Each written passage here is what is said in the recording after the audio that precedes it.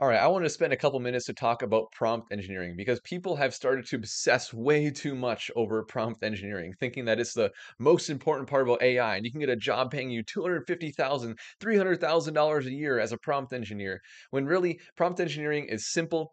It's not worth diving that much into. And so I want to cut the fluff out here and talk about what you need to learn for prompt engineering and really just break it down in a simple way and show that it is not the most important thing. Luckily, prompt engineering was more of a fad in 2023, but there are still way too many people that are focusing on it. So I want to break that down here. And so, what I've actually found on the internet is a really, really wonderful prompt engineering guide.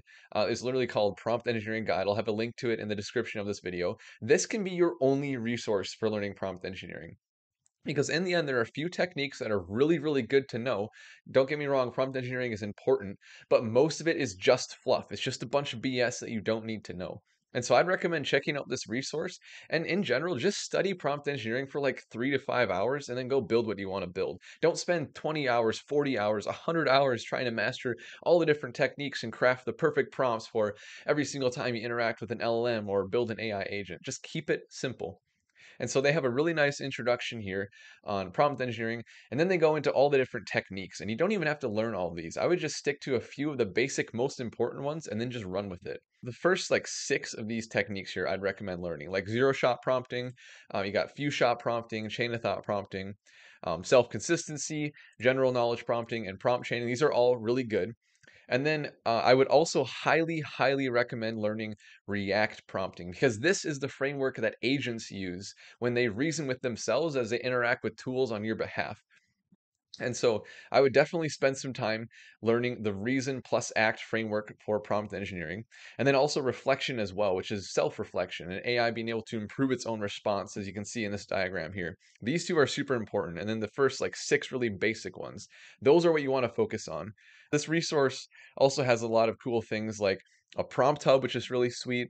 They talk about the different models, LLM research findings. Like they have a LLM agent section, which is really cool. I'd recommend reading this. I thought it was a really good read.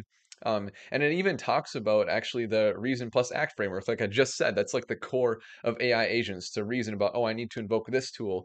Now I need to take the response and tell it to the user. Like that is super important. That is not fluff with prompt engineering. There's some stuff that is key like this, but most of it is just a bunch of BS. So take this resource, prompt engineering guide, run with it, and don't waste your time with other things because you learn the basics, the most important things of prompt engineering, and you're going to be able to do 95, 99% of the things that you're going to want to do with AI, especially building things like AI agents. You don't have to have all these crazy little hacks and jailbreaks for prompt engineering. And so I'll leave you with that. And then the only other thing that I wanted to talk about really quick is a nice little template that I have for creating more complex prompts. And so I've done a little bit of prompt engineering myself, just creating prompts through all the different AI agents I developed. And I found this framework is really, really good for creating nice and concise prompts that clearly define a goal for an agent. And so basically, you just start with a system prompt. Like this is an example for a task management AI agent. So you kind of tell it who the agent is and you give it adjectives to describe it. Like you are intuitive, friendly, you are skilled. That's what the system prompt is. Then you give a goal. Like your goal is to help the user manage their tasks, blah, blah, blah. You kind of just give a few sentences there. And then I just list out all the things to do and then all the things not to do.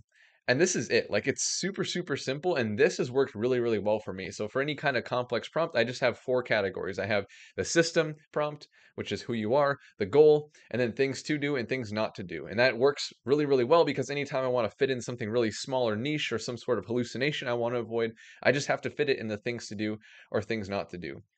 Super simple structure. You can see there's not like overly complex prompt engineering going into it, but this works really well. You don't have to overcomplicate it. And that's the whole thing that I'm trying to say here. So I hope that this was useful.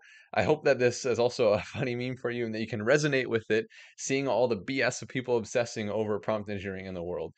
So, yeah, if you want to really know how to build real things with AI and not just focus on stupid things like over engineered prompts, then subscribe to my channel, like this video as well. I hope that you enjoyed this, and I'll see you in the next one.